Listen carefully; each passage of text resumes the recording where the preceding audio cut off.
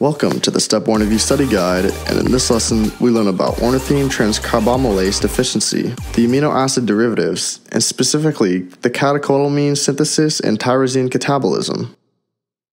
A deficiency in any one of the enzymes involved in the urea cycle can keep the body from being able to metabolize ammonia into urea where it can be excreted. This leads to hyperammonemia. The most common enzyme deficiency that causes this is a deficiency in ornithine transcarbamylase. It is an X-linked recessive disorder. Instead of carbamoyl phosphate joining with ornithine to make citrulline, carbamoyl phosphate will join with aspartate to create orotic acid, which is used in pyrimidine synthesis. Patients with this deficiency are found with high levels of orotic acid in the urine and blood, decreased levels of blood urea nitrogen with symptoms of hyperammonemia. However, it's not the same as orotic acid urea. Orotic acid urea presents with megaloblastic anemia, and a deficiency in ornithine transcarbamylase does not. For the amino acid derivatives, let's start with phenylalanine. Using an enzyme with a cofactor tetrahydrobiopterin, or BH4 for short, it is turned into tyrosine. This can become thyroxine, the hormone produced by the thyroid gland, or by using another enzyme with the cofactor BH4, dopa can be made, the precursor to melanin and dopamine. With vitamin C, norepinephrine can be synthesized. Then, with S-adenosyl methionine, or SAM, epinephrine can be made. Next, tryptophan can be turned into niacin, or vitamin B3. The enzyme requires B2 and B6. The niacin can then go on to become NAD+, or NADP+. Tryptophan can be used to make the neurotransmitter serotonin.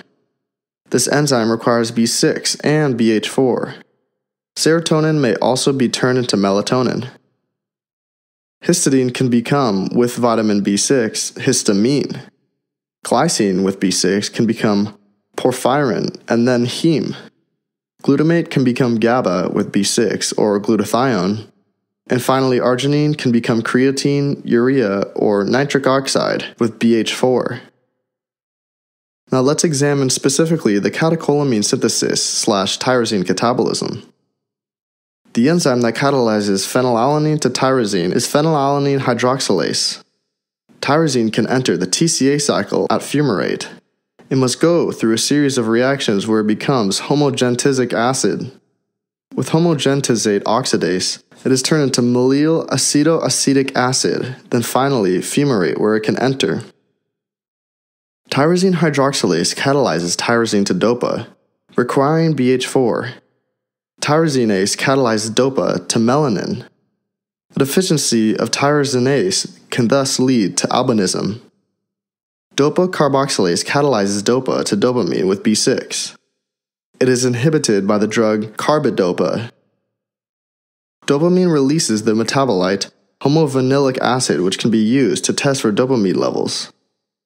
The vitamin C requiring dopamine beta hydroxylase converts dopamine to norepinephrine, and then SAM requiring phenylethanolamine and methyltransferase converts the norepinephrine to epinephrine.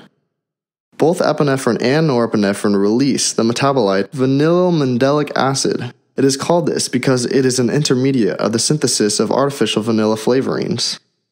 It gets here by the same two enzymes, catecholamethyltransferase, or COMT for short. It turns norepinephrine into normetanephrine, and epinephrine into metanephrine. The monoamine oxidase, or MOA, turns both of these into vanillomandelic acid. Levels of vanillomandelic acid can be used to detect neuroblastoma of the adrenal gland.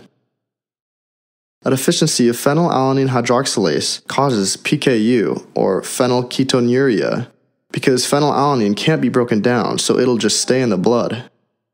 And a deficiency in homogentisate oxidase results in alkaptonuria, a condition in which homogentisic acid builds up in the body. And finally, norepinephrine's conversion into epinephrine by phenylethanolamine and methyltransferase is stimulated by cortisol. That's all for this lesson of Step 1 review. We'll see you in the next video.